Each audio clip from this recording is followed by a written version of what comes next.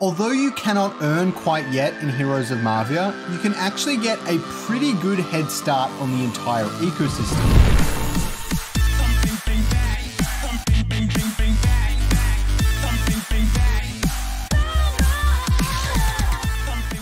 The main way to earn in the game will be by crafting and buying NFTs through the use of Ruby. That is the little red gem thing you can see in the top right hand corner of your screen when you're on the Heroes of Mavia game. Don't forget, anyone can download Heroes of Mavia for free from the Google Play or App Stores. Now, you can already earn Ruby. Many of you might not realize that or might not really be focusing on it like you should. Simply attack a base every single day and you gain Ruby. It resets at midnight EST. For 3 stars, you get 20 Ruby. For 2 stars, you gain 10, but it caps out at 100 Ruby per day. Now, attacking the bot bases also counts to gain Ruby, so make sure that you're doing at least 5 attacks a day if you're going for 3 stars, or at least 10 if you're going for 2 stars on each given attack. However, this can take quite some time, so I'm going to lay down a really good strategy that will help you understand how to go about attacking bases and really getting all of your daily Ruby within about 20 to 30 minutes at the most, and even faster if you're really good at Heroes of Mavia,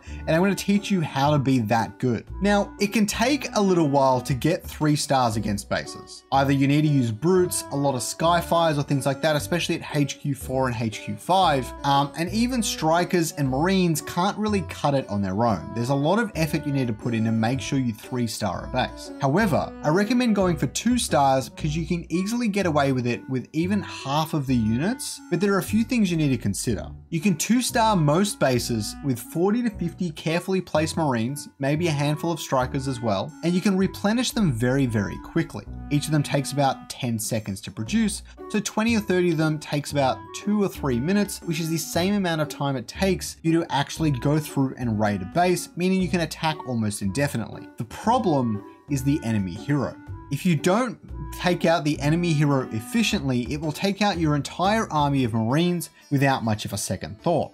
Now, you can use your own hero to help eliminate it, but the problem is that your own hero, especially when you start leveling it up, takes a long time to recover. So you want to make sure that your hero is helping to clean up and grab the 2-star without taking too much damage. Otherwise, you're going to have to wait a very long time before you can attack again. Some other rules to consider when you're attacking with marines and strikers and things like that are to avoid clumping them up for the mortar so that it doesn't completely take you out. Myra can be used for janitor duties so she doesn't take as long to recover, and try and pick off buildings that aren't protected by the turrets. If you really want to, you can also focus on bases that only have the town hall on the outside of the base so that you can guarantee that 1-star and place marines and strikers in such a way that they won't be focused down by mortars, ice towers, or even rocket towers, and be able to grab a clean 2 stars with very little effort. Don't forget that every single day you miss Ruby collection is essentially wasted earning potential. For example, if you were playing Mavia pretty consistently for 30 days straight, but you missed half of those days on getting all of your Ruby, you're missing out on half of the money you could be earning in the next 60, 90 days or whenever they implement all of the earning mechanics. It is not far away now. Also, please don't forget to use my creator code down in the settings. It really helps support the channel. I really appreciate it. And don't forget to like and subscribe the video. Leave a comment down below if you have a different strategy that would work better. Other people can go and have a look at that and make up their own mind.